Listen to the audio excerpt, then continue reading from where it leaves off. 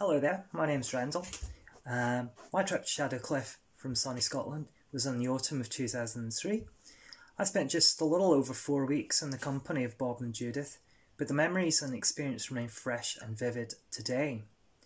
I have memories of the peaceful sounds of happy birds by day and the absolute silence at night around the campfire.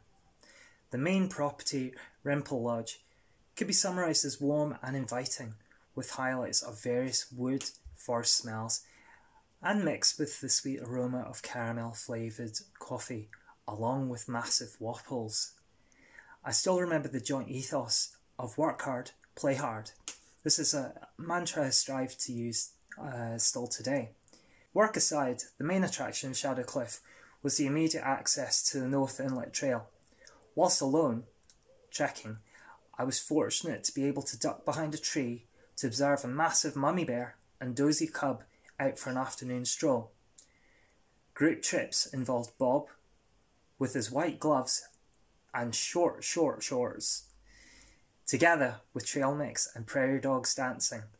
The atmosphere of Shadowcliff is simply magical and well worth the journey up from Denver. I'm hoping within the next year to return with my extended family, Team Lean. Hi, my name's Morven and I came to work in Shadowcliff in the summer of 2015 after visiting around 10 years before that when I tried my first ever s'more.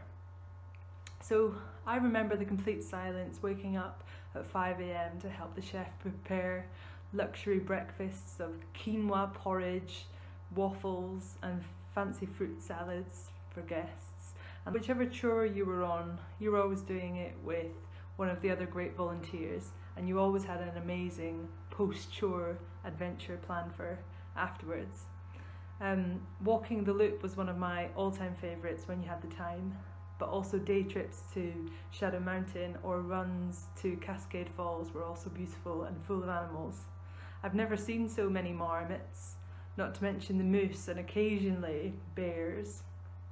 We also had a lot of fun in Grand Lake, and I'll never forget the endless games of name in a hat with the other volunteers.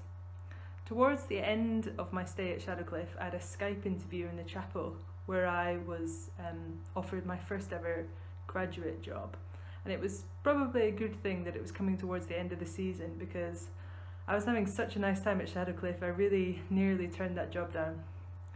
I'm really looking forward to coming back to Shadowcliff in the future. It'll always be a really beautiful and special place to all of us Leans. Thank you.